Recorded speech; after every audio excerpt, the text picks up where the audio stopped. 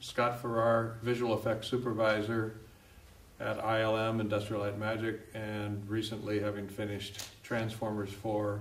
I started Transformers 4 worried because I knew that just the way the game plan was set up, the amount of time that we would be shooting the film when we started in May of 2013, and we were going to go right through almost into November. And that meant that the amount of post-production time was going to be truncated, and we were doing more shots than we had ever done before. Usually another company would have shared some of the work, and instead we were doing the lion's share of the work, and 60% of the show was native stereo, the rest was converted, so there was more stereo, there was more IMAX, and I had a larger crew and a small amount of time to try and get the work done. So anyway, wrapping my head around, okay, this is going to be an incredible challenge getting this thing done. So we really had to start from, I think January, trying to figure out, okay, back time everything. In fact, all the models that have to be built, we had to staff up, I think, a larger staff of model makers by twice compared to the previous shows, just because we knew there was so much that had to be done quicker all the way along. So that was the biggest challenge. Day one, you're worried about, are you going to release the movie on time? And that's the main goal. I actually shot the first section of the movie. I started the whole movie with my own little mini unit in Iceland. And in the 7 or 8 years or so that I've been working with Michael, he has trusted me to do more and more.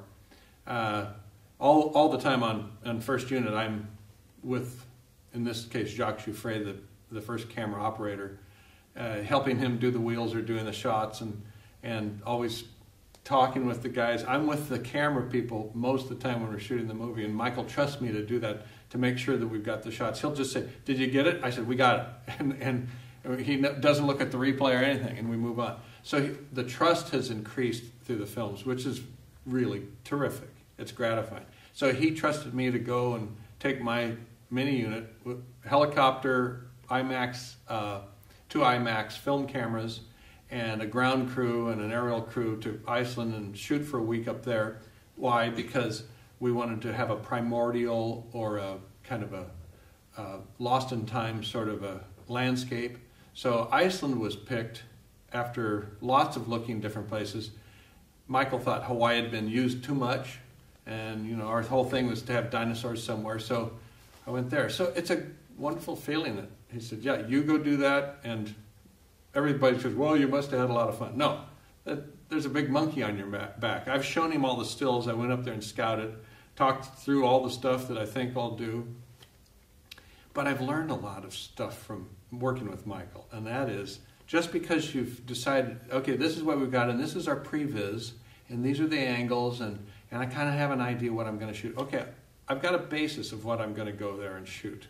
But I know from having worked with Michael, I better look at that, and if the light's different on the day, or there's something about the landscape that doesn't seem the same as when I was there in the first place, change it. Shoot something different. Don't fly through it, fly backwards. Do a left pan instead of right pan. Whatever it is, change it.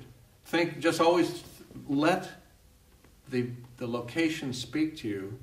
And this all goes back to things we've been talking about, art. It's always about the artistic concept of you have to be fresh in the moment. And some of that is you can't plan it. You just have to go, this is not what I had in mind, but this over here looks fantastic. We're going to shoot this. Guys, let's go. And that's what we do. And I'll tell you, honestly, it makes me feel really good that he loved what we did. So, and that trust goes all the way through the whole making of the movie.